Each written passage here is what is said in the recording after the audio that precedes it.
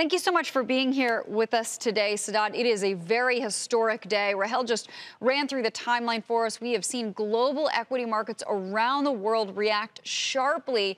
We're seeing some of the European bourses down 8%, 10%, partly in reaction to what's going on with the price of oil. So help us put it all in context.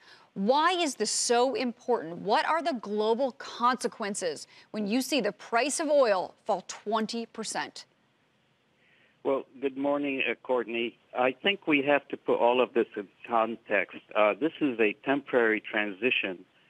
Yes, we have a lot of problems with the coronavirus, with the tariff issues between the U.S. and China, with GDP being softer than historical levels, trade across the world, Brexit. There are a lot of issues, and oil is just one of them.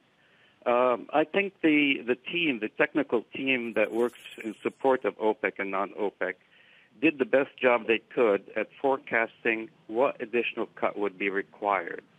That's 1.5 million over the 2.1 million that had been agreed to in December. So that's quite a large cut. And you could imagine why there would be a lot of discussion as to whether this was too much or not enough. In any case, as far as the kingdom's concerned, the kingdom has been here before. We work very diligently to sustain stable prices. And, if the kingdom produces over 10, the kingdom took a voluntary cut of 400,000 barrels at the time of the previous arrangements between OPEC and non-OPEC. So going up from 9.7 to just over 10 is just going back to where the kingdom was supposed to be all along anyway. So I don't see this notion of wars and conflicts. It's really just trying to sustain the regulatory function of OPEC, and that requires a lot more cooperation than just Saudi Arabia by itself.